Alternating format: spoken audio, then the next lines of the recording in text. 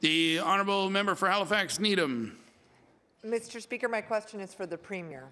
The short-term rental market in this province is officially out of control. Short-term rentals have removed 740 housing units from Halifax's long-term housing market. Adding to this, Halifax's short-term rental market is dominated by entire home listings, 61% of which are suitable for families with 2 or more bedrooms. It is unacceptable that in the midst of a housing crisis, this government has waited so long to act. Mr. Speaker, will the Premier admit that this situation has been left to spiral out of control? The Honourable Premier. Mr. Speaker, I want to thank the gentleman for the question. We've continued, Mr. Speaker, to provide rent subs across the province, across this region, Mr. Speaker. We've supported with young families who first-time home buyers program. We're pleased to see a number have purchased that, Mr. Speaker. Continue to invest, Mr. Speaker, in our shelters across the province, provide support. We'll continue to make sure, Mr. Speaker, that we provide affordable housing not only in the capital region but in and around the area, Mr. Speaker, and we'll work with our external partners to ensure that we continue to grow the housing stock to meet the needs of our citizens. The honourable member for Halifax Needham. Mr. Speaker, rent supplements do not replace units that have disappeared from the market.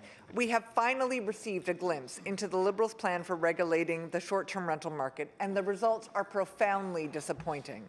There is no plan to require that all units are registered and no ability for municipalities to halt the proliferation of short-term rentals. A full-time commercial short-term rental with over 5 bedrooms will only have to pay $150 a year, and lucrative platforms like Airbnb, $500 a year. The plan is weak, and it won't contribute nearly enough revenue that could be invested to build affordable housing in the midst of a housing crisis.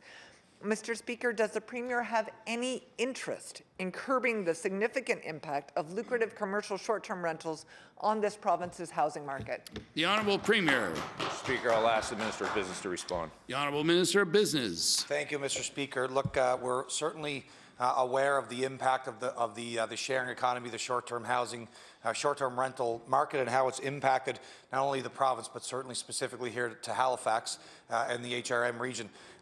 Look, there was no supports, there was no recordings, there was no track, no control whatsoever of the short-term housing market, how it was impacting the housing stock here for all Nova Scotians. Our registration system will do that. It certainly will, Mr. Speaker. I fundamentally disagree with the NDP's position on this. It's not $150 for their participation. It's $150 for their registration. They still have to pay taxes. They still have to do all the other things now that our traditional tourist accommodation operators have to do. So without question, we've leveled the playing field, but this system will give us the data so we can address the very issue that the member is bringing up. Thanks.